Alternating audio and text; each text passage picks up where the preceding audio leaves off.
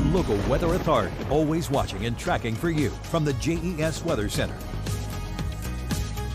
So nice you can see it twice. A double rainbow captured by Eddie over in Salem on a recent day. A really nice photo from him, and we really appreciate him for being our picture of the day. If you want to be our picture of the day, share a photo with us via email, social media, or the Pin It feature on our weather app. Do we see rainbows today? It's certainly possible because, of course, we have rain in the forecast. Now, the rain hasn't popped up just yet, but as we go into the later stages of this morning, the midday and the afternoon, some scattered storms going to be possible as a cold front passes through the region. It looks like we're going to be in the scattered category for the chances, about 40%, and cannot completely rule out the possibility for some severe weather in the eastern half of the viewing area. Here's a look at the threats for any potential storms that do strengthen in that part of southwest and central Virginia. Looks like localized wind damage going to be possible. Also, large hail cannot be completely ruled out. If there are a couple of threats that we can rule out from any of those storms later today, it does not look like isolated tornadoes or localized flooding going to be in the mix later on today.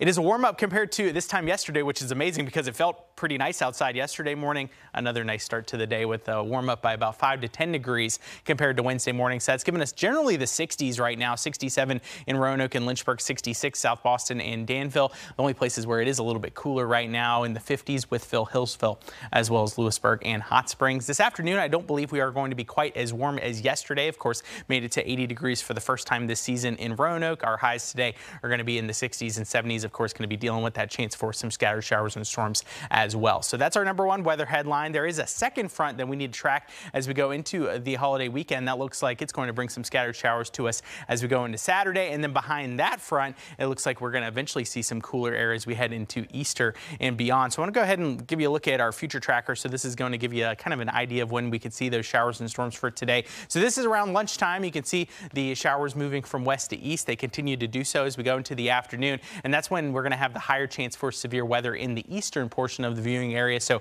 stay up to date with Jeff Hanowich later on today, and he'll let you know if any of those storms do end up becoming severe. Eventually, you can see the storms completely gone by the time we go to the evening, and it looks like it will be a chilly start to your Friday, but eventually I do believe we're going to recover to highs in the 60s and 70s tomorrow afternoon with plenty of sunshine. Scattered showers going to be possible on Saturday, and then we're dry on Easter Sunday, but it will be a good deal cooler with highs just in the 50s and 60s.